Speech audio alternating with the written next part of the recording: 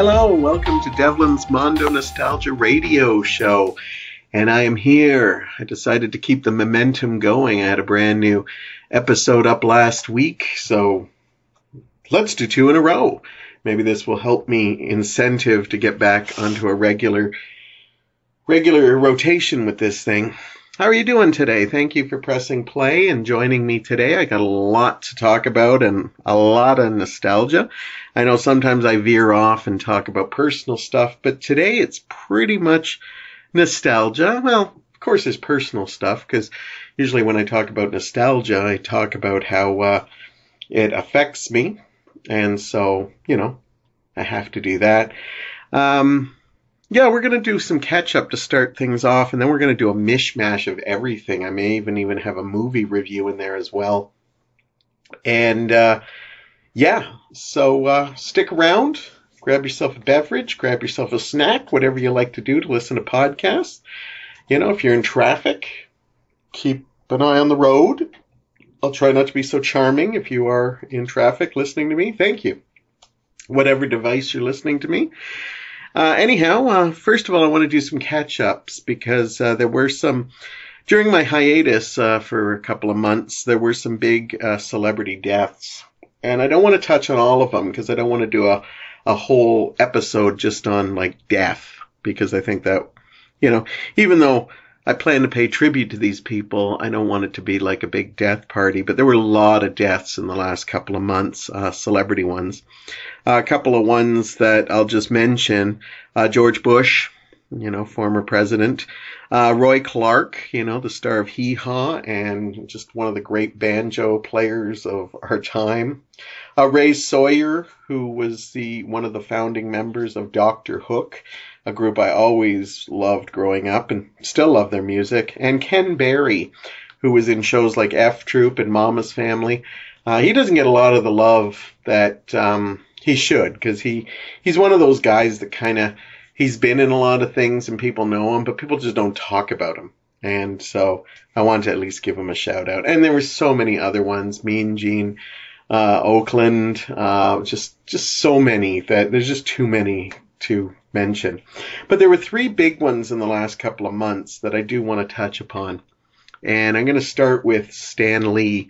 I know Stan Lee probably more now because of his cameos in the Marvel movies.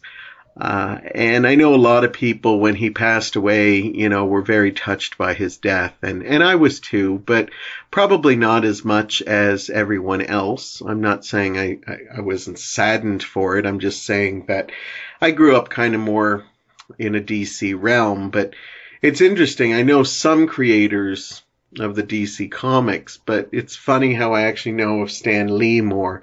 I didn't get into Marvel comics. I read a couple when I was growing up, but I wasn't a big fan of Marvel until the movies, the Marvel Cinematic Universe started developing. Although I did watch quite a bit of Spider-Man from the, 67 animated series to, some of the early Carnets movies and stuff. So, I knew of Spidey and stuff. I remember him on the Electric Company and stuff. But Stan Lee did a lot. And he, not just even in his comic book things, but he inspired generations through his comics and just through the kind of person he was.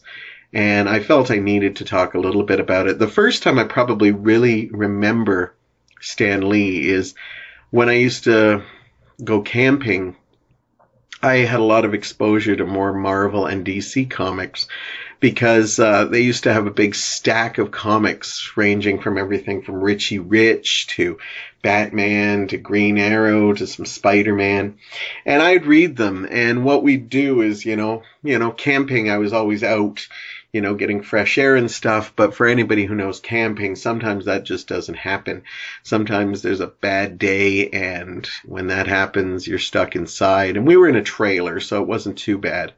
But the comics would come out at that point when we were done playing games and stuff like that.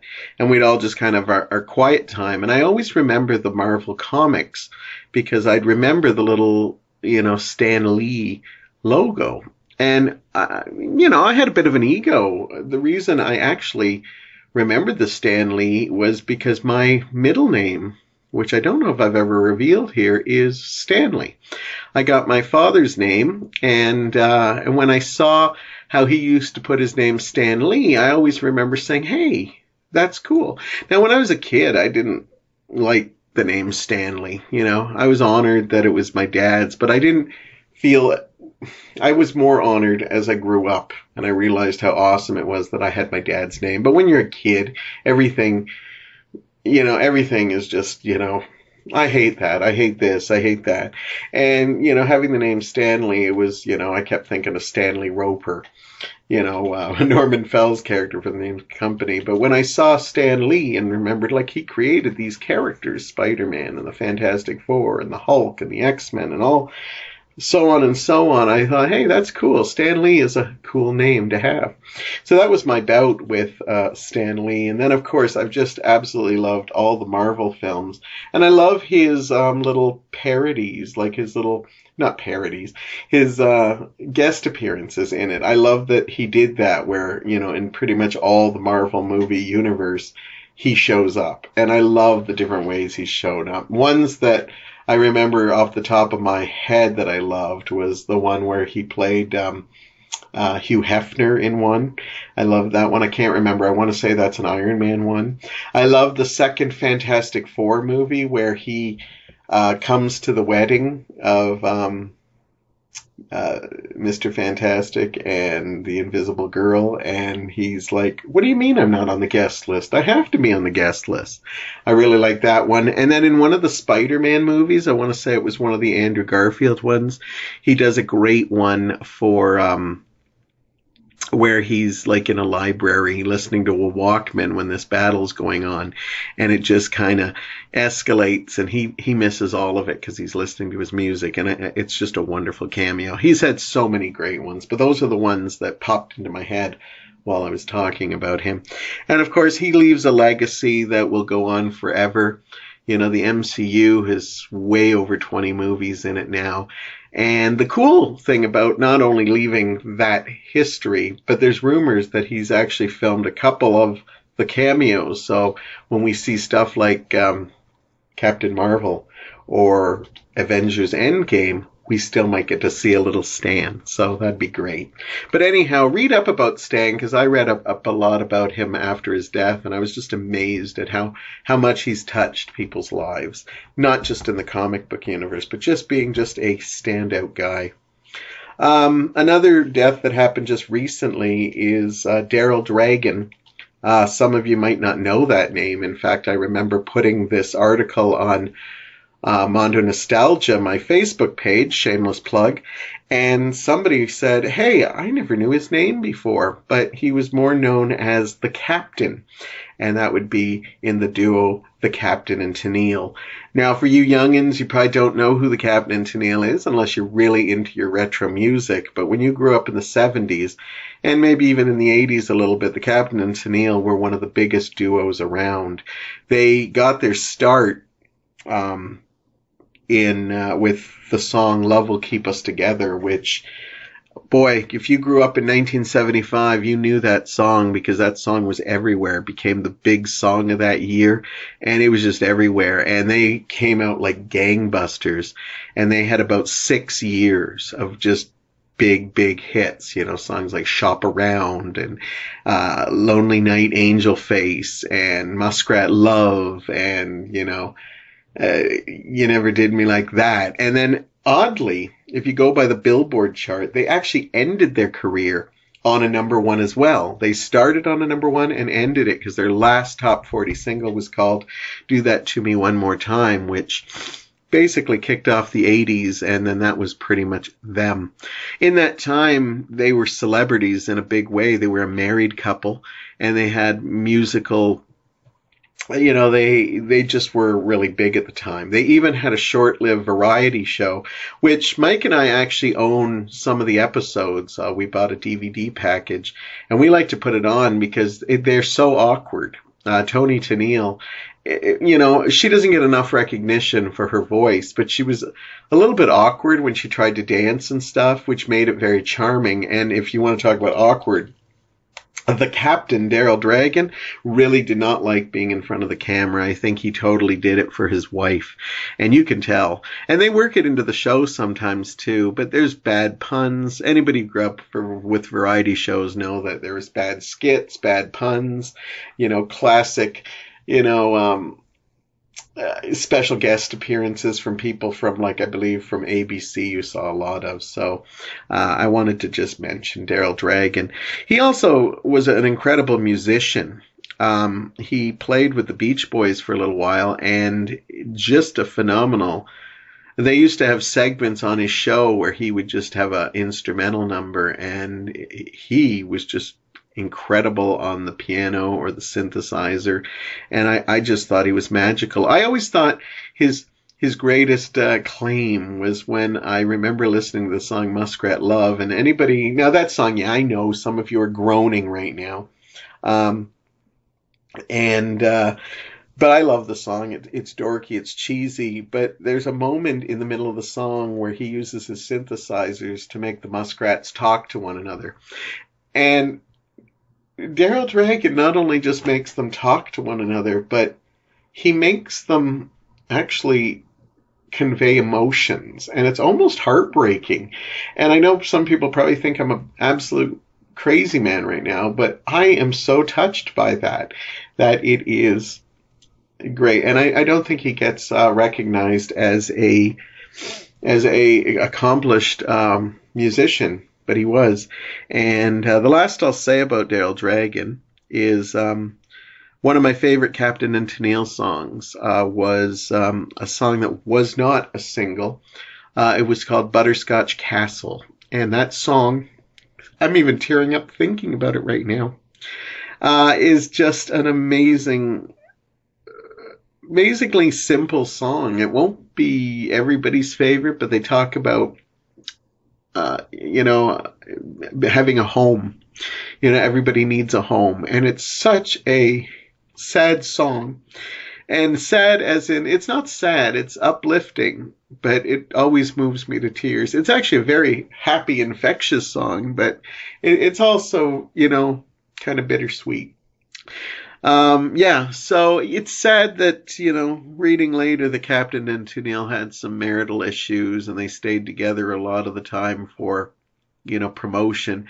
Is kind of sad, but I try to think of their happy times. And from what I heard, even though they did have a rough going, and they did eventually get divorced, what made me cry the most was when I heard that Toni Tennille was by his side when he passed, and any Captain and Tennille fan would have been touched by that. So I'm glad that they at least stayed friends through it.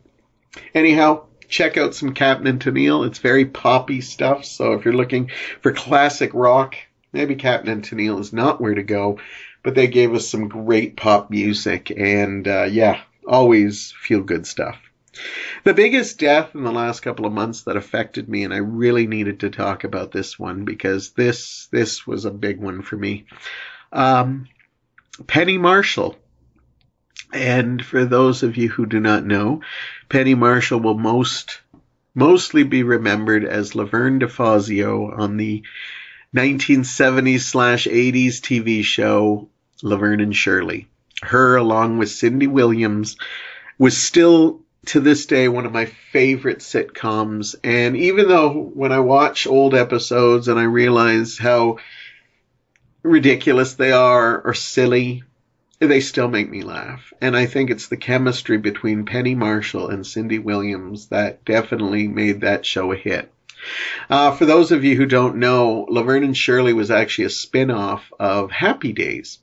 Happy Days actually had Laverne and Shirley in, I think, 2 episodes, and they got the idea to spin them off. And when they did, the early episodes, they have real thick. It's funny because Cindy Williams joked that she had this thick Brooklyn-type accent, and it went away by season 2, but she always thought it was kind of weird that the producers let her have that because of the fact that they were Milwaukee girls. There was no reason why they had these thick accents. I'll talk a little more about Penny Marshall and Laverne and Shirley, but I do want to mention that Penny Marshall actually was a semi-regular on The Odd Couple before Laverne and Shirley. And when Laverne and Shirley did get spin off from Happy Days, it actually became a bigger hit than Happy Days and was actually the #1 show after a while. It took nothing for people to become big fans, and I was one of them.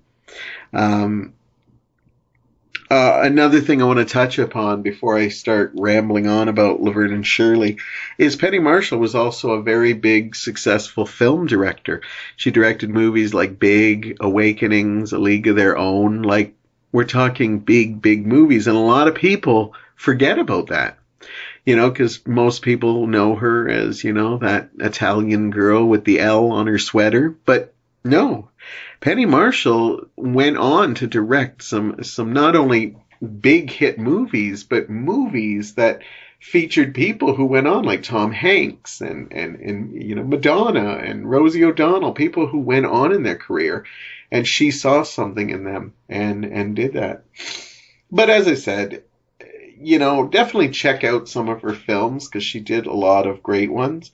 But I understand, a lot of people grew up with Laverne and Shirley, and so she will always be remembered mostly for Laverne DeFazio, and I don't think that's a bad thing. I loved Laverne and Shirley so much that I remember even one Halloween, me and my friend David Massalio dressed up as Laverne and Shirley. I was Laverne and he was Shirley, and I remember having my mom's old wig on and having the shirt where she, stitched that infamous L on, and I remember loving getting to be Laverne and Shirley. That might even be almost pre me knowing I was gay, so I probably enjoyed dressing up as a woman and didn't even realize it yet. But Laverne and Shirley was just a funny show, and these two women worked so well together. And I think, like, as I said, you watch it now and it's very premature, and it may not premature, but immature is the word I'm looking for. And it's old school sitcoms, but as I'm getting older, those are the kinds I really like, and it still makes me smile. There's some episodes that I consider some of the best, comedic TV that's ever been on the air. My favorite episode is an episode where Laverne and Shirley get invited to a big dance, like a fashionable dance, and they can't afford the tickets. So they go as lab rats to this place, and Laverne they have to choose because they have to go into different programs, and Laverne is sleep deficient for a couple of days to get this money for the tickets, and Shirley is hunger. She has to go without food, so one's going out with sleep and one is food, and they go to this ball, and they're so excited to be going to be seen, and obviously Laverne's always falling asleep. Shirley is starving to death and can't get to the buffet table. If you get a chance to see this episode, or even just that clip, it's definitely worth it. It's one of my favorites. And they've had so many great episodes in there too. Sadly, I always was sad to hear about the fact that apparently they didn't always get along, the crew, and it was actually a hard set, where Happy Days crew was always happy and like one big family. Lenny and Squiggy, those actors, a lot of them had a hard time, and it's too bad because that show is so good. And what's even worse is they eventually changed the format. They went from Milwaukee and decided maybe if we move the girls out to LA and put the show into the 60s, maybe we'd get a feel. Show was still a big success, but they decided to tamper with it. At the beginning, it wasn't too bad. The LA Hollywood episodes weren't too bad, and they got a chance to put Laverne and Shirley in different situations, which added to comedy. But unfortunately, it would start going crazy. It got even to the point with Laverne and Shirley, the last few seasons are almost unwatchable. And that's only because of the fact that basically they just wanted to end it. They had enough for syndication, but the show was still pretty popular, and they just forced them to stay in their contract. Eventually, Cindy Williams left because her contract was done, and so Laverne and Shirley actually ran with just Laverne and the back cast. By the last few episodes, Penny Marshall left, and so there was no Laverne and Shirley on Laverne and Shirley. But you know what? She left us very great episodes, and from what I've heard, her and Cindy Williams had made up years after that, and just kind of remembered the good times, and that to me just makes it all worthwhile. Penny Marshall was a very unique actress. She had her own unique look. She was pretty without being drop-dead gorgeous. She had her own unique way. Her voice was very nasally. She played it up even more as Laverne DeFazio. There was always a sweetness to her character, even though she was kind of the wild and crazy and sex mad. She had a sweetness at certain times with, her father and other characters on the show.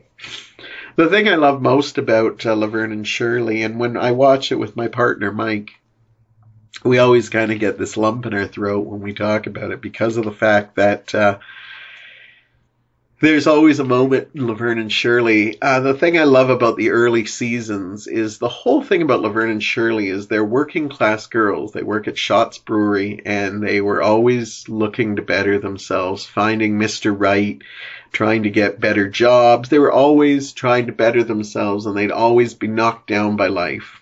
And at the end, the sad music would come in, and Mike and I would always be like, sometimes even look at each other, or sometimes even hold each other's hands, because we knew the lesson was coming when the sad music came, and they'd try to build each other up, sometimes even singing the old song High Hopes. And I am so proud to be a Penny Marshall fan, and I'm going to have to rewatch some of those movies she directed, because I even forgot that she did do them until somebody mentioned, hey, remember she did a whole bunch of movies in the late 80s, early 90s that were really big hits. So anyhow, there's my tribute. I'm not going to talk anymore about death for a while. Hopefully no other big celebrities die, but unfortunately that's what happens. Anyhow, I'm going to take a short break because I kind of got a little nasally there because I got a little emotional during those. And when I come back, I'm going to do a mishmash of entertainment stuff that's been in the news, things going on. I'm just going to talk openly, honestly. If I have time, I might even do a movie review. I got to see a brand new movie out, and it's not often I get to see a movie that's fairly new. Well, no, don't get me wrong. I do get to see the big blockbusters when they come out, but when I get a critically acclaimed film that I get to see. So I am going to try to squeeze that review in. It'll be my first one of the year. And yeah, so we're going to talk a little bit of everything. I'm going to try to talk about, how Aquaman's kicking ass at the box office. We're going to talk about the 3 movies that I don't admire this year because they have huge things to accomplish. We'll talk about Bohemian Rhapsody winning the Golden Globes. We might talk a little Elvira. We might talk a little Olivia. We will definitely talk about, did Grover really say the F word on Sesame Street? And as I said, might squeeze a review in there. Thanks for listening to this episode. We're going to take a break, and I'll be back on the other side with a whole bunch of entertainment and nostalgia to talk about with you. And now meet the star of our show. Symbol of a treat that quality made famous. America's most famous ice cream treat, Eskimo pie. Creamy, delicious ice cream made even more exciting with smooth, rich chocolate coating and wearing the label of quality known the world over. Eskimo pie, the treat you know is tops because it carries its pledge of quality right on the back of the bag. Be sure you save the bags for valuable premiums. Get famous Eskimo pie at our refreshment stand now. It's America's anytime taste treat. Finest ice cream, finest chocolate. It's delicious. Welcome back to Devlin's Mondo Nostalgia Radio show. Yeah, just weird when I don't put the show at the end of it, like it's just an actual radio. Anyhow, before we get to all that stuff I told you I was going to talk about, sorry, I got to take a drink. I was snacking and some of the snack wasn't going down, so I needed to take a drink. Thank you. And before we get to all that, do you ever... I don't know why I'm even talking about this, because it's my show. I can talk about just about anything. Do you ever have like a box of snacks or like a cookies that you bought but weren't very good? And so you buy other snacks, and then for some reason you don't throw that box out. And then what happens is when you run out of the good snacks, you're like looking for stuff, and then suddenly you're like, oh, yeah, let's try those cookies again. And then you keep eating them. And then you're like, oh, why did I buy those? But you keep them in the thing because they're still good. And they still might, well, that's the kind of cookies I had. I had some gingerbread things that I thought would be really good. And yeah, they weren't. But anyhow, they filled my need. So I'm done snacking. I want to talk about stuff. Let's get started with, let's get the ridiculous one out of the way first. Grover swearing. This was an internet sensation last week, I believe it was, where everybody thought they heard Grover saying, fuck. I was going to just say, the F word, but then I realized, well, why? We're listed as an adult show, so we're all mature here. Fuck. Anyhow, yeah, Sesame Street. Grover saying the word fuck. Now, first of all, I want to say how ridiculous it is that anybody would think that this show that's been on since the late 60s would just allow Grover to swear like that. That being said, I don't have the clip, so you're going to have to go check it out yourself. I listened to this clip a few times, and yeah, he sounds like he's saying fucking. And I know he isn't, because they wouldn't let something like that slide.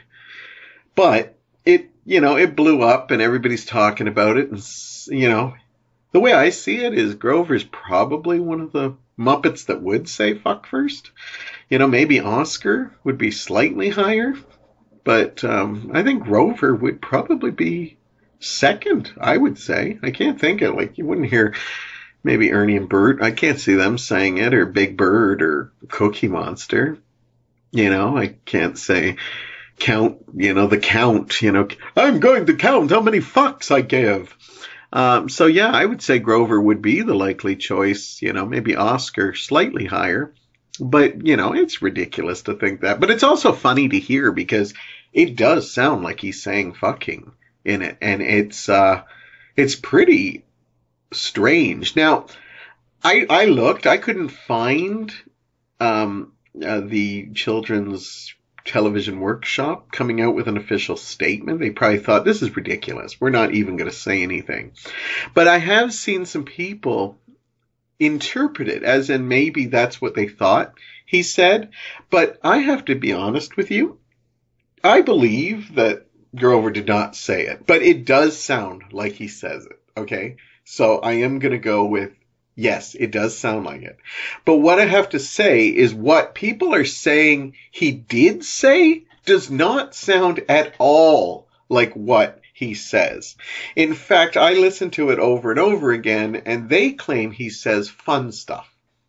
But there is no fun stuff in there. And so I'm just going to put it out there that they need to come up with a better story. Maybe he said flippin' or frickin'. But the fun stuff does not fly with me. So until then, I'm going to just say that Grover said fuck. And leave it at that, even though I know he didn't. But it's fun. It's fun that way. Anyhow, I grew up being a big fan of Aquaman. Now, contrary to popular belief, he was not my favorite superhero. I always was a big Batman fan growing up. And then when I got a little bit older, maybe in my late 30s, I became a Superman fan. And that was only because of the fact that I identified with Superman more than I did Batman. But I've always been a huge Aquaman fan. And when you're an Aquaman fan, it is very hard because of the fact that you get no respect. And for the longest time, Aquaman has been the butt of all jokes. Like everything. Entourage even made a running gag about a Aquaman movie. And they did it mostly because it was tongue-in-cheek, because it's like that's the most ridiculous thing to have. The reason why I'm bringing this up is because Aquaman debuted a couple of weeks ago at the box office with Jason Momoa in the role. Now, we've already seen him play Aquaman. He did a quick little snippet in Batman vs. Superman, but he got a prominent role in Justice League. And now I was a fan of Justice League, but I know a lot of people weren't. But a lot of people agreed that they thought Jason Momoa kicked ass as Aquaman, Arthur Curry. So when his movie came out, I didn't know what to expect. The DC Universe, although I have become a big fan of it, has not exactly gotten a lot of love. You know, Wonder Woman did. Some people liked Man of Steel. And besides that, it's the most divisive franchise out there. Some people love it. Some hate it. So when Aquaman came out, it started off getting pretty good reviews, although there were some people that didn't love it. They just liked it. I wasn't sure how it was going to perform at the box office. I knew this was a good time to release it. They released it around Christmas, and there was no Star Wars movie to contend with. And, you know, its biggest competition was either coming from Mary Poppins Returns, which is a totally different audience sometimes. And then the other side of it was Bumblebee. And I know that's closer to the Aquaman demographic, but I knew Bumblebee was also playing to more of a younger crowd. And also, that's another universe that has had its share of lumps, thanks to the Michael Bay Transformers movies. Now, all three movies have done good, but what everybody's blown away of is how big Aquaman has become. In fact, Aquaman is breaking box office records as we speak. It right now is the biggest DC shared universe movie, beating out Wonder Woman and Batman vs. Superman. So here is a superhero that has always gotten, you know, people always handing him his balls to him and being treated like a second-class citizen, and he is raking up money. And who knows, even by the time, and we're talking on a worldwide scale, he's making lots of money here domestically, but we're talking by the time this posts on from where I'm filming it to when we air it, there's a good chance Aquaman may have crossed the $1 billion mark. Now, not a lot of movies have crossed that $1 billion mark, and the fact that Aquaman might be one of them is mind-blowing. The fact that we're actually talking about an Aquaman sequel and we still haven't had a standalone Batman film in this universe. The fact that we're talking about an Aquaman film and we still don't have talk of a Superman film from Man of Steel.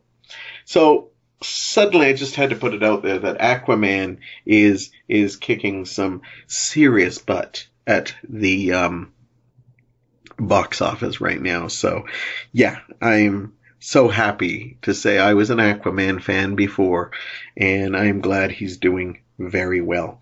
3 movies coming out in 2019. I haven't really looked at the movies coming out yet, but I know there's a lot of great ones. I'm looking forward to like Glass. I'm looking forward to, you know, Captain Marvel. I'm looking forward to the next Spider-Man movie. But there are 3 movies that are coming out that I think have got some big challenges ahead. And, yeah, I don't know which one of these movies should be worried most. Well, I think I know what I would say it would be. I think all of them will make money, but all of them have big accomplishments that they need to succeed at. And I'm not saying they're not up to the task, but there's some big movies coming out that are guaranteed to make money, but not guaranteed to win fans. Okay?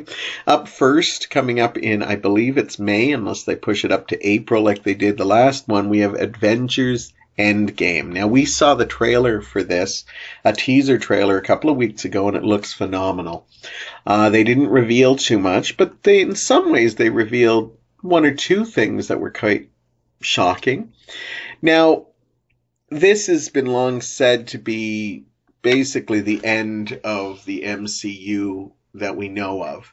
And then the next phase will follow, characters like Black Panther and Spider-Man, Captain Marvel, and a lot of the newer things. Even though we still have a couple of, like we have a Guardians to look forward to and stuff, we know that they're going to be taking us into new realms.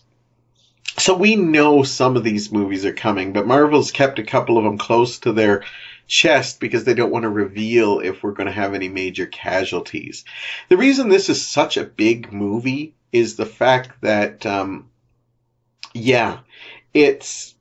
it had such a huge cliffhanger at the end of it that it's got to nail the finale. It's got to nail the finale. And the fact that we know that some of the characters that were in peril are coming back in future movies, the fact that we know there's a Spider-Man movie coming out in July, unless they're doing it from the past, which I don't think they are, we know somehow Spider-Man's coming back. So are they going to turn people off if suddenly they're just going to, all the people that had their lives in jeopardy are suddenly just everything's going to be fine, or will they be changed by the experience? It'll be interesting to see how they deal with it. I know they're going to make a ton of money at the box office, but I think this could be a really hard movie to nail. The first one was so loved, and so if they give us something generic, though they are going in, the same people who did Infinity War are doing Endgame, so that's always a plus. And another plus is that Thanos was just such an incredible villain in the last one. I talked about it last week in my top 10 movies. I think they might be in a good place, but still, not an easy movie to have to follow up, but luckily we don't have to wait like 3 years like we used to with the, old Star Wars movies, and we only had to wait a year. And from now, we only have a couple months to wait. So I really wish the Russo brothers a lot of luck on that one, because they've got a lot to deal with. The other movie, second movie, is It Part 2. This is coming out in September. And the first one became a global phenomenon. It's, of course, based on the Stephen King novel. And the novel is kind of a really long movie. Now, when they did a miniseries, they did 2 nights because it's too much to do. And they cut it in half because there was no way the movie was going to tackle everything. Now, a little bit of spoilers here, so if you want to just go forward a bit if you don't want to hear it.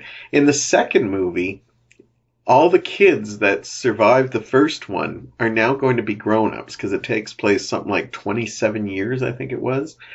Because that's, what the story of Pennywise is. So all the kids that we kind of loved in the first movie, and the kids were some of the best things about it. I loved the It movie, but they got cast so incredibly. So now we have to buy adult versions of them. And again, I think it will make a lot of money, but another hard movie to land because of the fact that the first one was just so good. But now we have to invest in the people that they cast as the adult versions. Now, I think we are going to see some flashbacks with the younger versions, so I think that'll help the transition. But still very difficult, because if we don't fall for those adult versions of those characters we fell for in the original movie, could be dealing with a very bad situation. If I recall when I watched the original miniseries with Tim Curry, I actually think the first part is a stronger part. Now, I haven't read the book, and I don't know anything about it, so I'm not saying it because of that, but I remember that the second part is a little bit harder to nail, and I really wish them the best. We're going in with the same director, so that's a positive, and Yeah, I wish them the best on that. The third and final movie that's almost got an impossible job ahead of it is, of course, coming in December 2019, a little movie called Star Wars Episode 9. We don't have a name yet for it. I know some people are saying that the Knights of Ren is a possibility, but that's just rumor. So I'm not saying I know something, but that's what I've heard it could be. It could be anything, Star Wars, they like to surprise. It could be, the Ewoks return or something. And I don't know. But anyhow, the reason this one, of course, has some a big job ahead of him. And JJ is coming back. He did The Force Awakens, and then Rian Johnson came in and did The Last Jedi. And you know my feelings on The Last Jedi, but it's not just my feelings. His movie, Last Jedi, basically divided the Star Wars universe and did something that we haven't seen in the Star Wars universe. People may have hated the prequels, but a lot of people were in agreement with the prequels. But The Last Jedi, some people love it, some people hate it. So it was a very polarizing film, and it split the Star Wars community in half. Normally, that wouldn't be such a bad thing, but the fact that Disney already seen what casualties it brought, because Solo paid dearly because of that. A lot of people stayed away from it to show their lack of faith in where Disney's taking the new movies. Now, again, this movie's going to make a ton of money, so it doesn't really matter, but JJ has to come in and take over.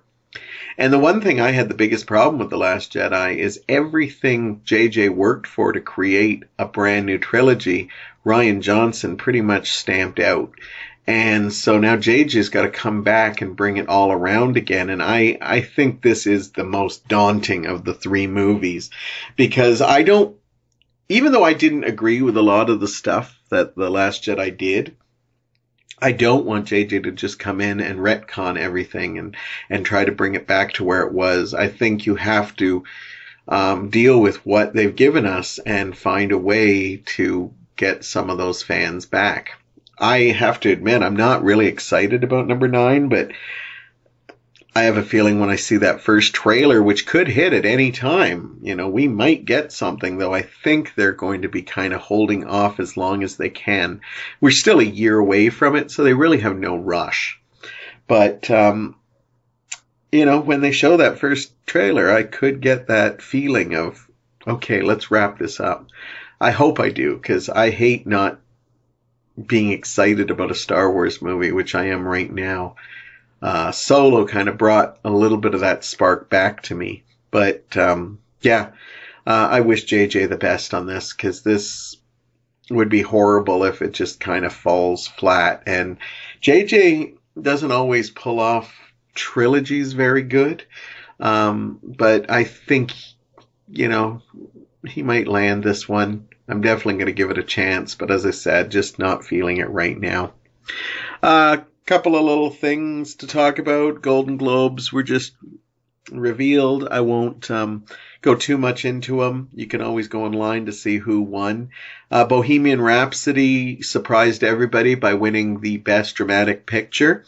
That and A Star is Born went into the Globes and said, because the Golden Globes, they have Best Drama, then they have Best Musical and Comedy, and both Star is Born and Bohemian Rhapsody said that they want to compete in the dramatic area and not the musical and comedy, because, well, the Golden Globes musical comedy can be somewhat of a joke sometimes. Movies like The Martian and Get Out have been thrown in there just to give it something. But what was weird is when this first was announced, everybody thought A Star is Born was going to be the one to take the win. And Bohemian Rhapsody pulled out a win, which is very shocking. I think a lot of people thought Rami Malek playing Freddie Mercury would definitely get the win for the best actor, but that even wasn't guaranteed. What makes this big is, well, for anybody who listened to last week, Bohemian Rhapsody was my favorite movie of last year. And the weird thing is the controversy behind it because of its director, Bryan Singer. Bohemian Rhapsody, won a couple of major awards that night. Nobody was thanking Bryan Singer. There's no way they could have, because I don't want to get into it, but Bryan Singer's up for a lot of allegations, and they're not pretty ones. If you want to read about it, that's fine. I don't want to personally discuss it, but I do give Bryan Singer a little bit of, he did make this movie and he should get some acknowledgement for that, but at the same time, I understand why Hollywood's kind of backing away from it. But I am a little ticked too, because from what I'm reading about a lot of these cases, is that a lot of Hollywood knew about this stuff and stayed quiet about it for so many decades. And not just talking about Bryan Singer, I'm talking about all these cases. Even the ones that we don't even hear about that much, I'm glad they're being brought to light, but I am kind of a little shocked that Hollywood has kept these secrets, and now everybody's jumping on this, let's destroy this person's career now. And I get it. They deserve to be punished for what happened, but I don't know, the fact that a lot of people stayed stum about a lot of this going on, I won't get into it because it's pretty deep, but I'm very happy Bohemian Rhapsody won, and it shows that, yeah, the director might be a shit and maybe, done some stuff that I hope he pays for if it turns out that he's guilty, but we have to sometimes realize that they can still create art. We don't have to just burn everything that they did before. We just don't have to idolize or worship the person behind it, but they still left us a legacy of art. And so, congratulations to Bohemian Rhapsody. As most people know who are regular fans of mine, I'm a big Olivia Newton-John fan, and I just want to bring this up quietly and quickly because I saw over Christmas, I saw the National Enquirer. Not that I look at it and say, oh my God, that must be true. It's on the National Enquirer. In fact, to be honest with you, back in the 70s and 80s, I used to look at the National Enquirer, but now I don't at all. But I couldn't help but notice that they had a big news story right on their front cover about how Olivia Newton-John is on death's door. She's gone back to her ranch and gone back to her ranch to die, basically. And I was bothered by this because I have a sense that she might not be with us for a long period of time. When she released her book and she had an interview on Australian TV, I just got the feeling that, she's always been one to bring bad news, but also to kind of hide things. Do you know what I mean? She doesn't get too personal in her life. In fact, I've noticed lately when I watch her interview, she answers the questions very professionally, but doesn't go diving into it too personal. In fact, a few times, I remember when she talked about cancer, they asked her, do you have moments where you fall apart? And she literally looked at the interview and she says, of course, I'm human, but I'm not going to fall apart in front of you. And I love that. It was kind of a classy way. I hope I could get to that. But in the back of my mind, I thought, oh, geez, this promotional campaign, her coming out, and everything feels so final that I was starting to worry about it. So when I saw the National Enquirer, I just kind of tried to not think about it. But on just after or just before New Year, she released a video where she let people know that she's feeling fine. She is not at death's door. She has a lot of projects coming up she's hoping to work on, and that she just wanted people to know and hear it from her, which shows me just how classic and awesome a lady she is, because she wanted her fans to hear it from her because, and she looked wonderful in the video. If you're a fan of Olivia, I definitely go check it out. And it's a very short clip, but she just wanted people to know that she's fighting her third bout with cancer. And even though it's a really serious bout, she claims she is doing very well and already looking forward to get back on the stage and work on other projects. So that's great. I'll talk about one more thing before I am going to try to squeeze a review in here. It was a movie I wasn't really I didn't love as much as everybody else is, so I think I can squeeze in a quick review of it. But first I want to talk about Elvira, Mistress of the Dark. Cassandra Peterson recently did a Q&A, and she was asked about a couple of projects, and the reason I want to talk about this is because I'm a big Elvira fan, and she mentioned two things that really excited me, and I want to talk about them, even though they're long shots. One of my favorite films by her is, she only did two as far as I know. She did Haunted Hills, and she did a movie back in the 80s called Mistress of the Dark, which is one of my favorite cult movies. I recently got to share it with Damien, and you can look up the Damien and Devlin show for a review of that, because it is a really great review. And anyhow, she talked about doing a sequel, and she had been shopping it around, and she's been teasing the fact that she has great ideas for it, and she would like to do it. And she makes it sound like we might actually see a sequel for this over 30-year-old comedy that I absolutely thought was goofy, ridiculous fun. But we might actually see a sequel to that, because Haunted Hills wasn't really a sequel. It was kind of its own movie. And with all due respect to Cassandra Peterson, it wasn't really as good as Mistress of the Dark. So, yeah, I really look forward to this. The other thing she kind of hinted at is if her movie Macabre was going to show back up again, because there was rumors she was talking to Netflix, and all she said was she's working on it. Now, this doesn't know if this means she's going to be making new episodes. Horror is definitely on an upswing with all the big horror movies that have been out lately, like It and Get Out and Quiet Place and Hereditary and, Escape Room, all that kind of stuff. But, or if that means that she's going to be releasing all her old episodes, because she did a show in the 80s and the 90s, and then she did a revamped one about 10 years ago. And so I don't know if that means that Netflix is going to get all those, or if she's going to be making new ones. But when Elvira says she's working on it, she's working on it. She looks amazing.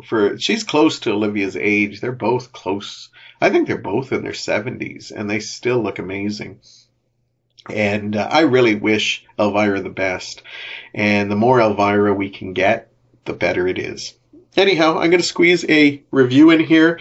I don't get to see independent films too much. As you remember in my top 10, there were two smaller films, Shape of Water and Call Me By Your Name. They were 2017 films, but we didn't get them till 2018. So one of the big movies everybody's talking about, Oscars, it won the Golden Globe for Best Foreign Film, is a movie called Roma.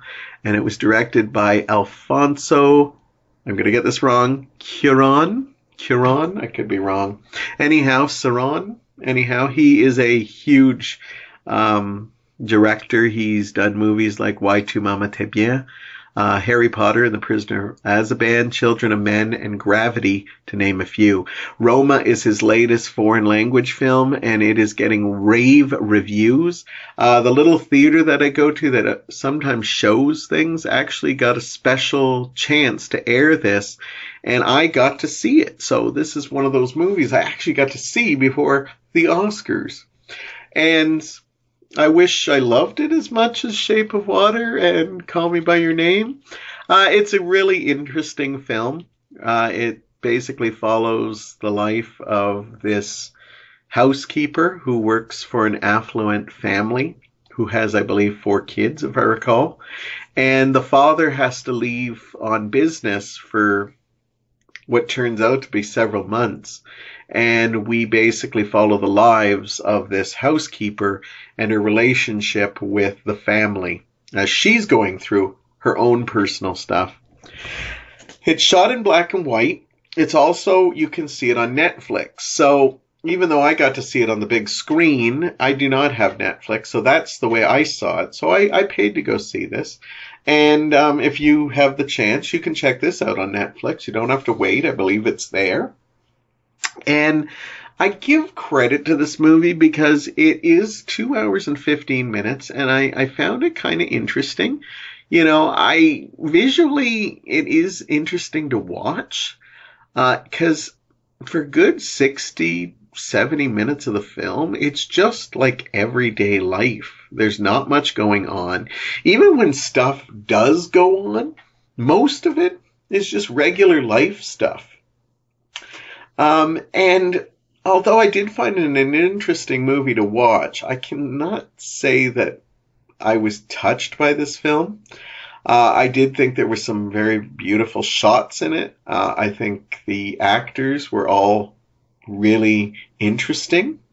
I liked seeing the housekeeper with the different relationships she had in the house, from the kids to the mother to even to some degree to the father, and how her personal life plays out. This movie never really gets a heartbeat too much. I didn't really fall for the characters because it just basically, it was like watching a reality show that was beautifully filmed, and we didn't get much meat on any of the stories. Now, I do have to say one thing about this. There is one incredible shot here. I don't want to give it away, but it takes place in a hospital, and it basically just holds on one shot for quite a long time, and it is an amazing piece of film work. In fact, that shot alone probably makes it worth your while, and probably the reason why it's getting such critical acclaim. I personally don't know if I'll ever watch Roma again. I love that I got the chance to see it. I know exactly what it was going for. I love that it's doing so well and people are talking about it. This is an art film. And for people who are not fans of art film, you are going to probably not enjoy it. As I said, it takes a lot to get into it. Was enraptured even in times when nothing was happening. I like movies sometimes where they just take their time. But this just didn't hold my attention a lot. It was just kind of, yeah, I get the artistic side of it. I know what they were going for, but for me, I was not invested in the characters enough. I found them interesting, but not to the point where I really cared, or once they faded off the screen, did I care if I ever saw these people again. And when I see a really good film, whether it's a blockbuster or independent, it's like, oh, I want to know more of the story. I want to know what happens, or even in my head, I start writing the story. This director, Alfonso Cuarón, has directed some amazing films. I love Why Tu Mama Te Bien. I love Gravity. I know people love The Prisoner of Azkaban, and it's one of my favorite Harry Potter movies. I'm still a Goblet of Fire fan, but he is a wonderful director, and I love that he's getting all this acclaim. But for me, Roma was a little long in the tooth and just wasn't my cup of tea. I'm glad I saw it. I'd only recommend it to real movie fans. I can see why some people love it. I think it's a little overrated myself, but that's just me and how I feel. Being said, as I said, it's worth the watch if you are a big fan of film, because as I said, the one sequence that takes place in the hospital that never really moves is probably one of the most powerful scenes I've seen in a movie in a long time. But still not enough to make me just rave about this movie or think, wow, I still got to get through a lot of the movie before I get to see that scene again. So for me, I'm going to give Roma only 2.5 out of 5 stars. As I said, I like art films, but this one almost was a little too much. And yeah, and if it's your thing, that's great. That's what matters, is that you know, if you listen to my review, that's fine, but don't take it as, the final word. I'd never want that. I want you to go check it out and see it for yourself. And if you love it, then I'm happy for that. But for me, I have to just give it a right on the middle 2.5 out of 5. Anyhow, that's my show. I felt I covered a lot of stuff, but you can tell I've been away. I'm enjoying talking again. Anyhow, I will be back with talking more Mondo nostalgia stuff. I'll be back talking about more personal stuff. I definitely want to talk about situations with relationships. And I do want to have some guests on my show again and just kind of talk. I had a great time. I look forward to seeing you next week.